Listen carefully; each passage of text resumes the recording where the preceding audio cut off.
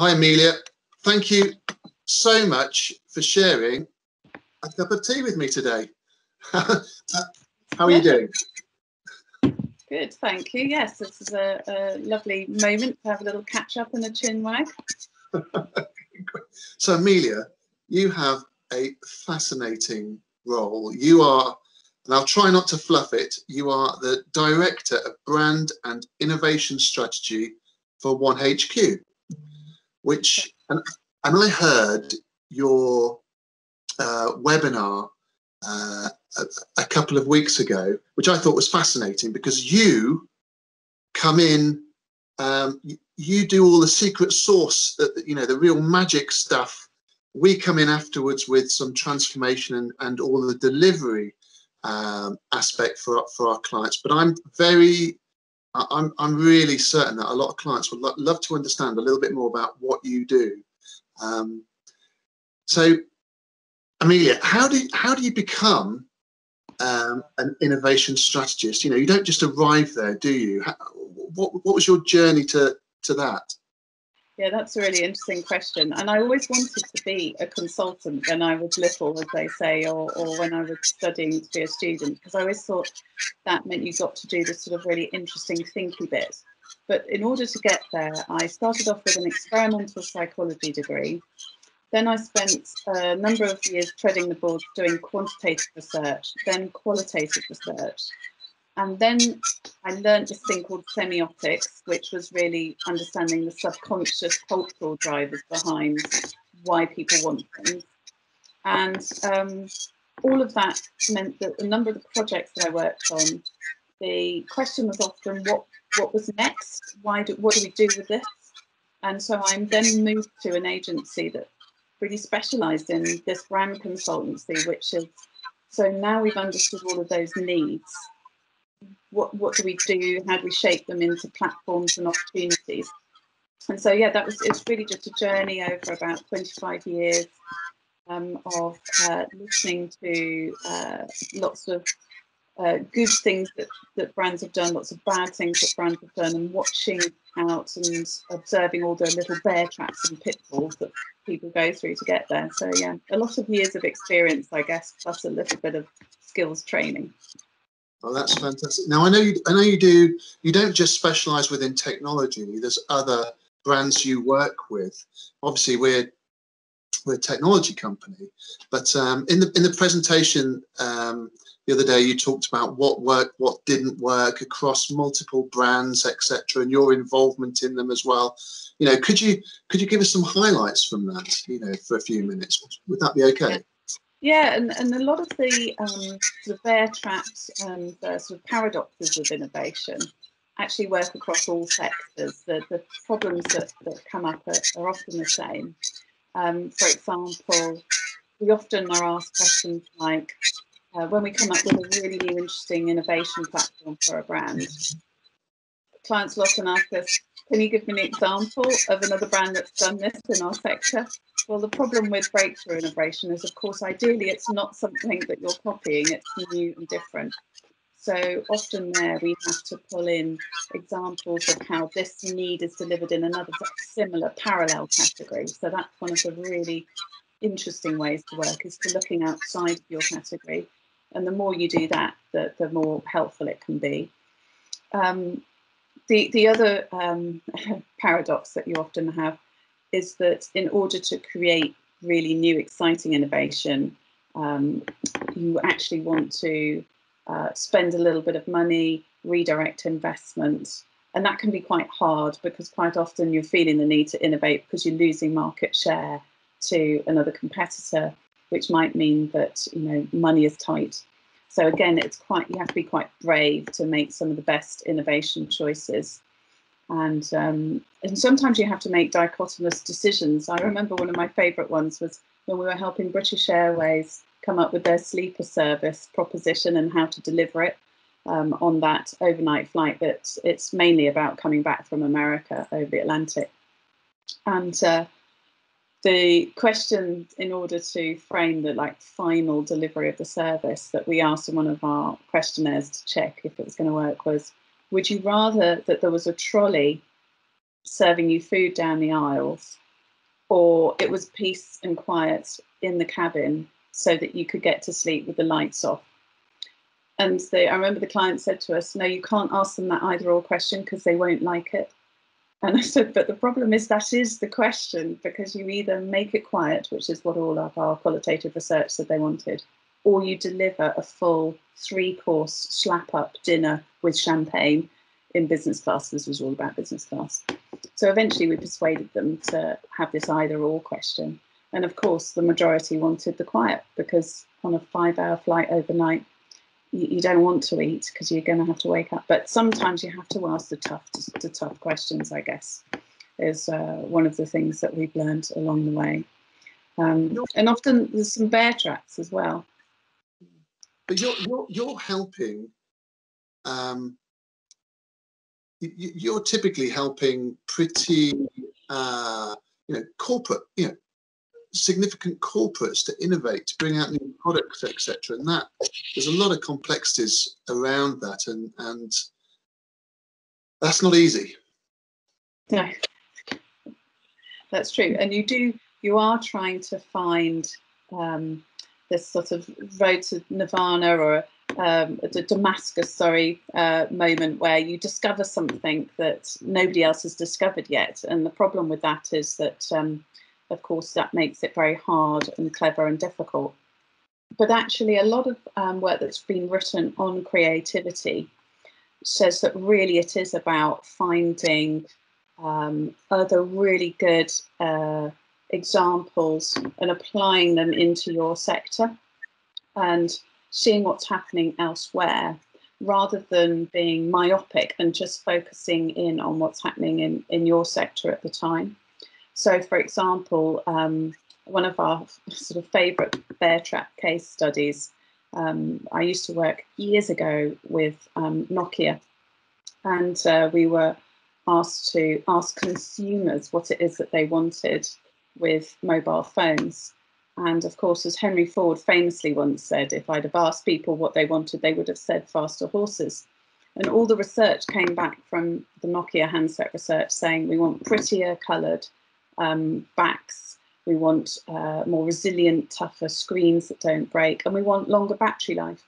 So Nokia focused all of their innovation on this area. And of course, it didn't help them when iPhone came along and stole all of their market leadership overnight. So one really needs to look outside at what's happening in terms of tech trends. Quite often the furthest out innovations come from looking at what is becoming possible in science and technology. And often one of the places we start first is looking at those more innovative trends and possibilities and what tech is able to achieve that it hasn't done before. The other bear trap that we come across all the time, particularly in the tech area as well, actually, is new featureitis, as it's sometimes called. And the famous case study was where there was the Mac Razor that had 2 blades, and then there was a spoof done on Saturday Night Live that, 3 blades because you'll believe anything. And of course, actually, in the end, Gillette did end up making a 5-blade razor called the Fusion, and even the Fusion Power, which was given, was an electric version, which completely cannibalized their own target customers, and they had to sort of beg them to trade up to this rather than growing their category. So quite often the other thing to do is not look at what your factory line can do and how to fill it, which is also one of the things that commonly happens, but to actually look outside at those wider needs. So that's one of our top tips, is do keep focusing in on what the cultural needs are that are happening in society and how this is changing. And then what does your brand offer or your product offer that fits those needs? And finally, look at your capabilities and how easy those are to adapt. But it's better to start off with bigger platform ideas and then work out how we can start to deliver to them over time and create a longer term pipeline. And that's what we spend most of our time doing, is thinking up these more unique platforms that you can use to differentiate. Okay, no, thank you. I mean, yeah, I know it's a super complex area. I mean, where would you say you've had?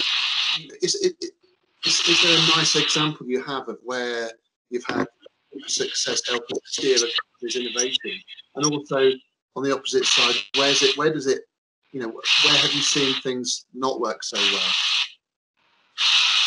Yeah, I'll give you a really good example of one of my favourites, which I'll go outside of tech for this because everybody's heard about food. So I remember once working with Birdseye on the fish finger. Now, this was a classic example of we've got capability and we need you to use that as an innovation idea, which was that they had lots of a fish called the pollock and very little of the fish, well-known fish called cod, because at the time the North Sea fish stocks were very endangered. But consumers and all of the research said, no, I want an 100% cod fish finger. And you're not allowed to offer me anything else because that's the best and that's why I buy Birdseye. But what was really interesting was we then had a little look at what are all the attributes of the pollock fish compared to the cod. Of course, one of the negative attributes was nobody wants to eat something called pollock because it rhymes with other things. And so the first thing that we learned was probably don't blazon the front of the pack with the word pollock. But we looked at the fact that it was more sustainable, that it was just as tasty as the cod, in fact, almost indiscernible. Blind taste tests, you can't spot the difference. We then talked about where it was sourced and that it was part of the cod family, things like that. But the one thing that we also discovered that consumers really liked was it was higher in omega-3 than the codfish finger. And so you might think, well, what you need to do is say pollock fish finger, higher in omega-3. Problem with that is that consumers read pollock before they get to the omega-3 and they're still not buying it because they still want their cod. But most of the time, customers, consumers, whatever you want to call them, don't read packs properly. This is another thing I learned as a psychologist. Most people don't read all the information. When I've worked on mobile phones and other tech categories, they never spot that you've taken words off. So if you actually write 100% fish fillet and you actually name it the 100% omega-3 fish fillet, they forget to read that it hasn't got cod on it. And they don't even ask the question, well, what's the fish type? They just go, it's omega-3. That's really healthy. That's one of those superfoods that we all want our children to have more of. So if I buy them the omega-3 fish finger, I'm being a really good mum. And in fact, what we worked by doing some choice modelling is we learned that they would be prepared to pay more for the omega-3 fish finger than the codfish finger. So that's just an example of how it's all about the positioning and the proposition. It's not necessarily about the product. But to give another, sorry, I was just thinking of just sort of another tech example where we worked with, this is a little bit more newer, so I'll keep the client name out, but a well-known tech company across the globe was looking at the retail experience that they offered in their premium stores compared to some of the others. And of course, when you ask consumers what's the best example of a premium tech offering, they all go Apple, and they all say, yeah, if I wanted to invent the best premium experience, it's got to be like the Apple Store. Now that's what happens if you do consumer research, because again, you're asking them about faster horses. You're not being able to innovate something new and different there. So what we did was we did some semiotic safaris around the world in places like New York and Shanghai to look at the different experiences emerging and what were some of the new and more unique hooks, signcodes and symbols, as we call them in semiotics, that would create a different premium experience to Apple.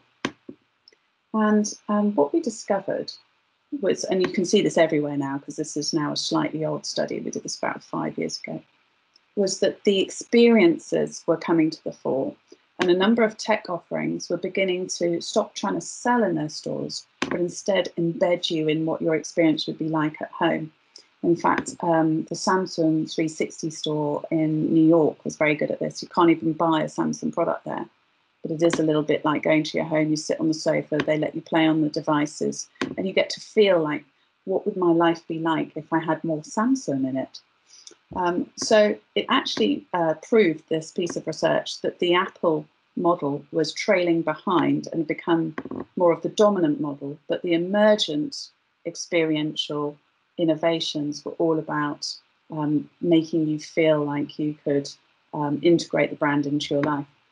So we were able to explain to this client how they could create new and different experiences. But again, not asking the consumer was one of our big ahas. You know, they gave us all of that old research, which kept on saying Apple, Apple, Apple, Apple. And they were like, well, we've tried to do Apple and they still complain it's not as good as Apple. And so the other big tip there is you need to create your own unique experience. Don't try and copy, because it never works, because people don't notice you. They only notice you when you break out of the status quo, create a new zeitgeist. Now, there's a lot of complexity and considerations to innovation, and our clients are all striving to bring out the best platforms, services, products, etc. What's the smallest taste? What's the easiest way for them to get a taste of how you could potentially help them, and your agency can help steer them in the right direction?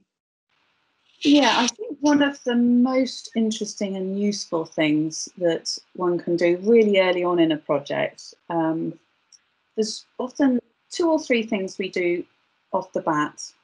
And you could just do this as like a baby stage 1 to whet your appetite and see if there's anything useful or interesting out there that you could do.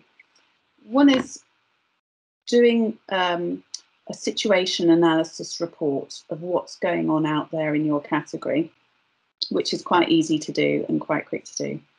And second is a virtual safari to look, because we've been doing lots of virtual ones, obviously, in our lockdown world, but you can do it, in person or virtually, at what the new signs, codes and symbols are that are emerging in your category, but also think about some of those faster moving categories that are slightly adjacent to you, where they're thinking about how to use their tech in a slightly more novel and innovative way.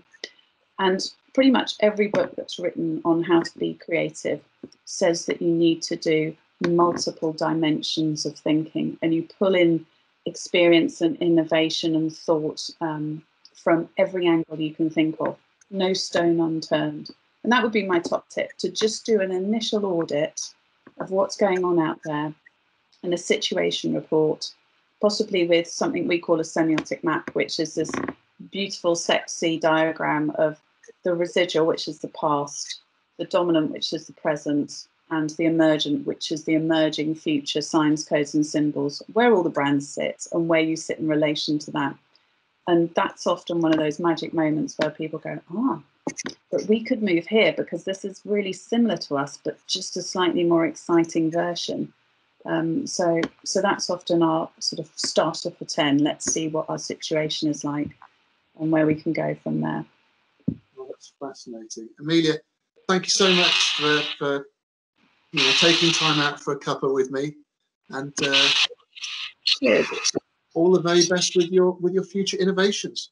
Thank you very much. It's been lovely speaking to you, Andy. Take care. Cheers. Bye. Cheers.